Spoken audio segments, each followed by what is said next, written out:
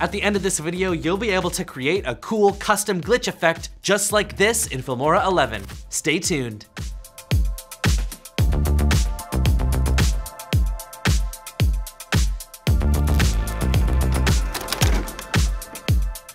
Hey everyone, it's Caleb from Wondershare Filmora, here to empower your inner video creator. Back in my day, we had no choice but to watch movies on these awful things. But nowadays, retro video effects are very popular in TV, movies, and even games. You can use these effects in lots of different ways, like making fake vintage footage or emulating a glitching computer. Today, we're gonna break down each component of the retro look and how you can make your own glitch effects in Filmora 11. And if you haven't already downloaded Filmora 11, you can do so at filmora.wondershare.com or at the link in the description. Let's get started. Chromatic aberration is basically a big word that refers to how old lenses tend to split colors. This effect is very common in old media like VHS or Laserdisc. Because Filmora is awesome, you can click on the Effects tab, search Chromatic Aberration, and drag the effect right onto your clip. This gives you a really cool pre-made version of the effect. But we can make a better, custom version ourselves. Once you have your clip on the timeline, create 2 more copies by selecting your clip, going to Edit, and clicking Duplicate. Put the new copies on the layer above the others, and make sure everything is lined up exactly.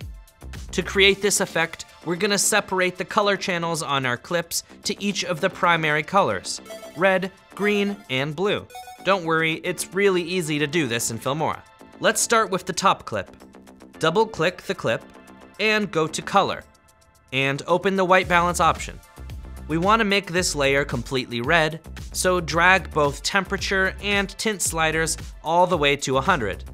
That's it for the top clip. Let's click this little eye icon on the timeline to hide the top layer and move on to the middle layer. Double-click your clip, go to Color, then White Balance, and set your temperature to -100, and your tint to 100. That's it. Finally, hide this layer just like before, and do the exact same thing for the last clip, except make this the blue layer by leaving the temperature at 0, and setting the tint to -100. Now the fun part. Double-click the clip in the top layer, click the Video tab, and open the compositing options. Set the blending mode of this top layer to soft light. Now, click on the clip in your preview window, and move the image over by pressing the left arrow key on your keyboard a few times. Once you're happy with the top clip, hide that layer again by clicking the eye icon. Now, let's make the middle layer visible. Double-click the clip in your middle layer and set the blending mode of this layer to screen. Then, click on your clip in the preview window and press the right key as many times as you did before. And that's it.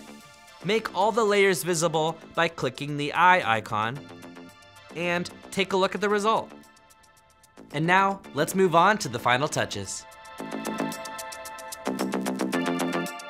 I'm gonna show you a few of my favorite Filmora effects to take your glitch to the next level. A vignette is a dark border that fades in around the edges of the frame. In Filmora, adding a vignette to your video is as easy as clicking the Effects tab and typing in vignette. Drag the effect called Vignette Radius to a layer above your previous 3. Then adjust the length to match the other clips. The VHS Static Effects. You can find these in the Effects tab by searching VHS Static. Drag one of them to a new layer above everything else, and extend it to match the length of your clips. These 2 effects add really cool VHS distortion lines to your video. On the other hand, the VCR distortion effect will make your video look extremely glitchy. My favorite way to use this effect is to cut it really short like this, and intersperse it around my video in random parts. Speaking of crazy, the glitch distortion is even more intense. Once again, I recommend cutting this one very short and dropping it at random parts of your video. You can even use it as a sneaky way to hide cuts in your video. Now that you know what all these effects do, feel free to mix and match them in your video. And of course, there's so many more effects in Filmora 11 that you can play around with. Get creative.